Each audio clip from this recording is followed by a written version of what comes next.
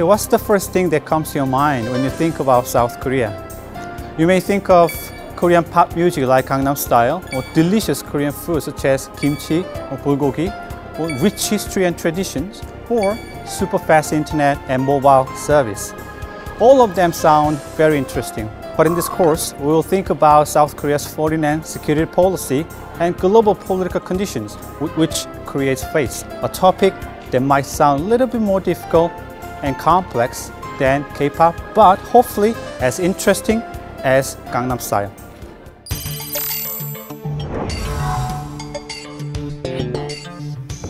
Welcome to Korea in Global Context. My name is Yong-Soo Eun. I'm Associate Professor of Political Science and International Studies here at Hanyang University, Seoul, South Korea. Throughout this course, I'll be your guide. I'll be your lead educator. South Korea is located in Northeast Asia, from which almost all security tensions in East Asia gravitate. Consider, for example, the long-standing Sino-Japanese rivalry and the unresolved territorial disputes in East Asia.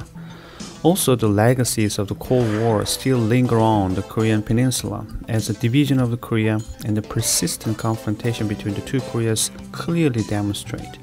Relatedly, the security threats posed by North Korea's nuclear tests and long-range missiles cannot be taken lightly. However, from international economic perspective, we do have quite different pictures and stories here.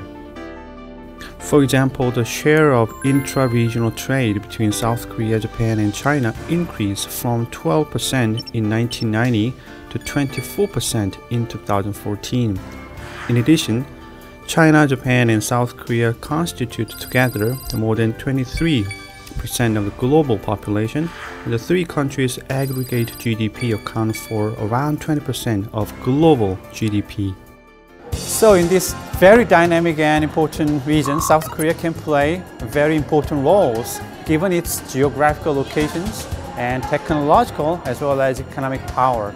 Also, the considered very close economic and financial relationships between China and South Korea, and the strong security ties with Washington that Seoul has been maintaining.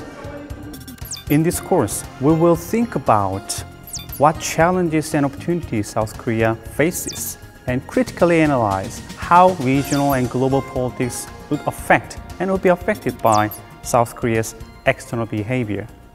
In doing so, our focus will be placed on major state actors of the Asia-Pacific region, such as the United States, China, Japan, and North Korea, and their foreign policy strategies and actions.